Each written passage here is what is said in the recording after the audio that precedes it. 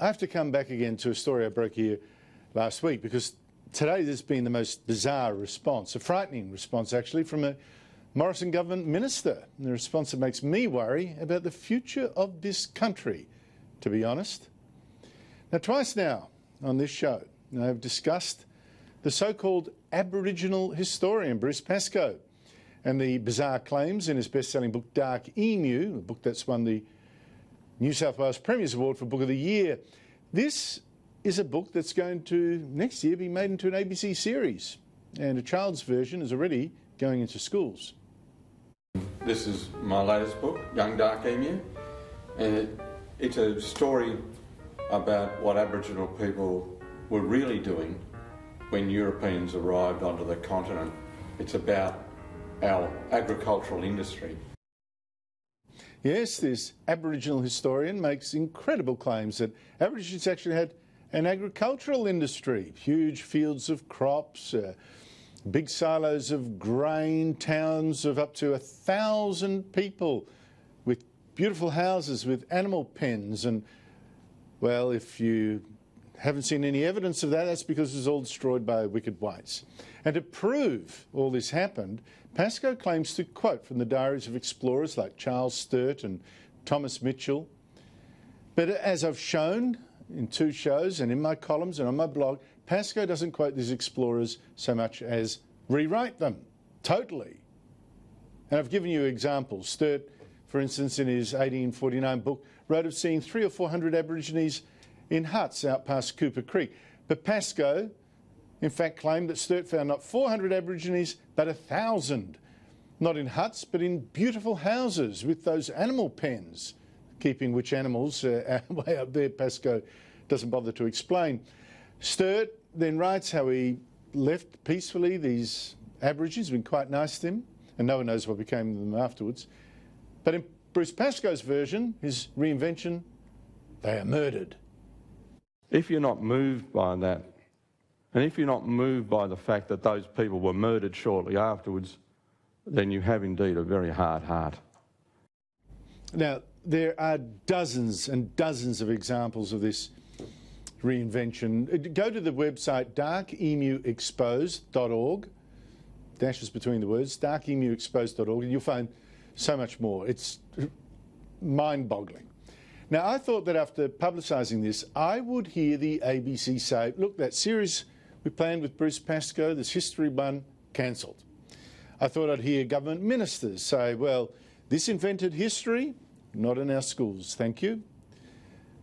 But instead, I heard today Ken Wyatt is the Morrison government's Minister for Indigenous Australians.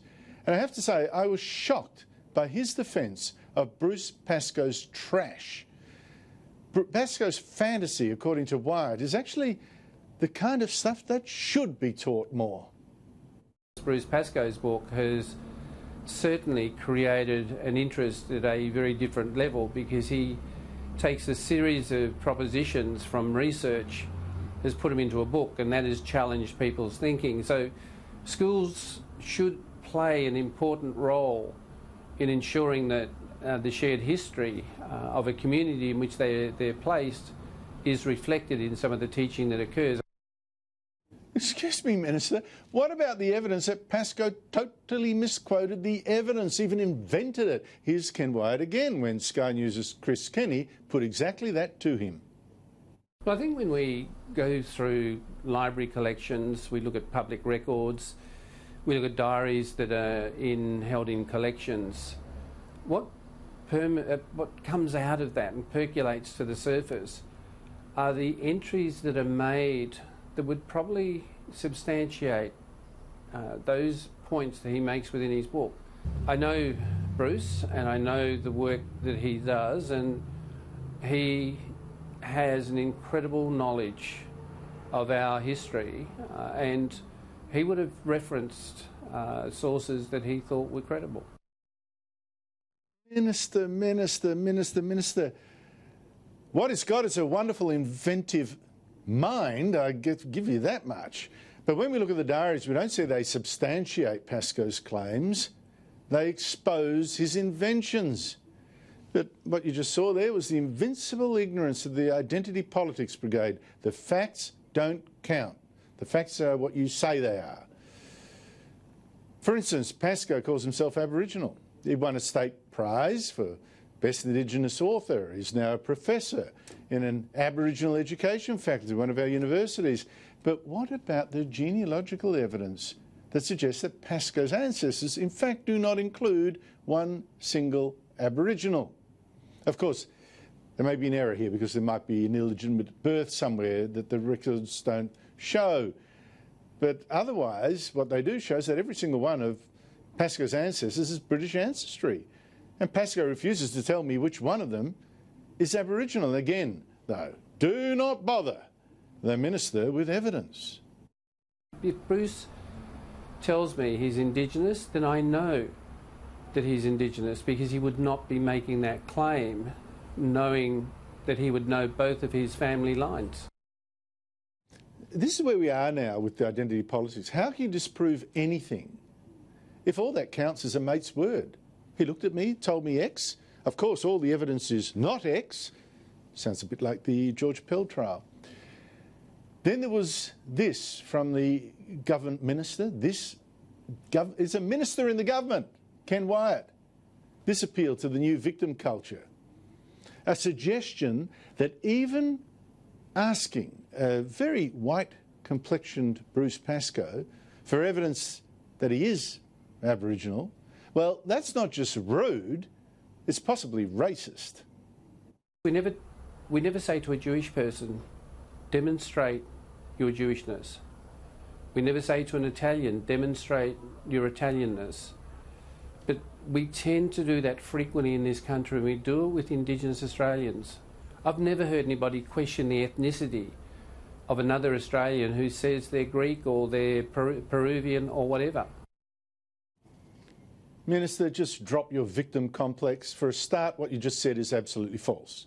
Have you forgotten the huge scandal when a book about Ukrainian Nazis won Australia's top 3 literary awards? And it was a book by a woman, Helen Demidenko, claiming to be a Ukrainian herself to give it a little bit more authenticity. In fact, she was Helen Dale, daughter of English parents. Huge fuss. And for this reason, critics thought that Helen Dale had pretended to be Ukrainian to get an advantage to sell more books. And here's the other problem with your complaint, Minister. In this country, there's actually not much to gain from calling yourself Italian if you're not. You know, no special prizes or jobs. But in Australia, calling yourself Aboriginal apparently gives you a special moral status in some areas and sure buys you immunity from criticism. Well, you've just seen this, haven't you? And there are also special prizes, there are awards, there are grants, there are academic jobs and handouts of some kind, and other positions just for Aborigines, and often paid for by taxpayers. And that is why there is this interest in the truth of some people's claims. And you know, we have been played before. Bobby Sykes, for instance, the activist writer, and she was called the first Aboriginal woman to study at Harvard, appointed all sorts of positions, actually from an African-American background. Colin Johnson, he was the much-hailed author of Wildcat Falling, marketed as the first Aboriginal novel, became a professor too. He was actually of African-American background, say his family. And Wanda Coolmatry, who could forget her, the female Aboriginal author of My Own Sweet Time, another prize-winning book, of course. Well, Wanda turned out to be actually the male white writer Leon Carman. And the Aboriginal male painter Eddie Burrup, nice pictures, turned out to be the white female painter and writer Elizabeth Durack. So I have to ask, what is so racist about asking Bruce Pascoe for evidence of his Aboriginality, or for evidence of his preposterous theories, more to the point? But there I go again, thinking that Australia today does care about truth, when in fact, it seems, reason is dead, and certainly dead to Minister Ken Wyatt.